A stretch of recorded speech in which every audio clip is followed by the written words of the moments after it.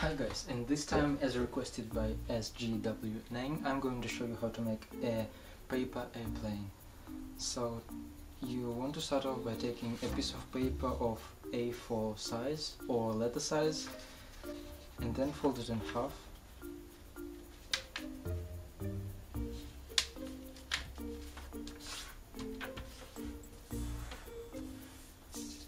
Unfold your sheet and fold the corners to the center like this.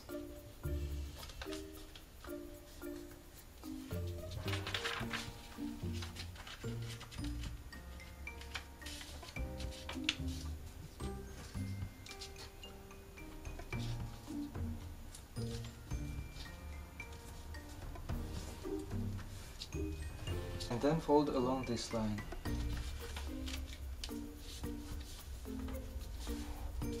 After that you need to fold the corners to the center, to this point.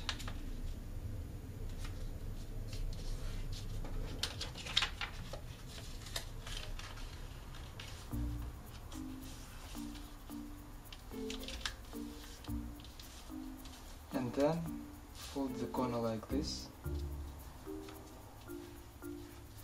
After you've done that, fold the model in half. And now you need to fold the corner like this.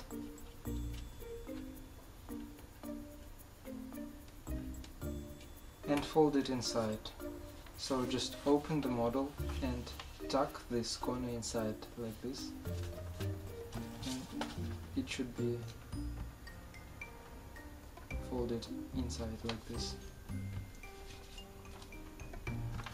And now just take the corners and fold them backwards. Do the same on the other side. And after that you need to fold the wings. So you should fold from that point to about halfway on this side.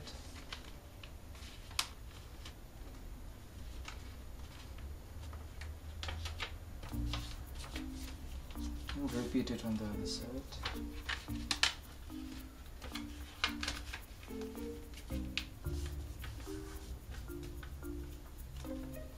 Now, once you've done it, you want to make sure that all the edges are even and flatten them out once again so that your paper flame flies well.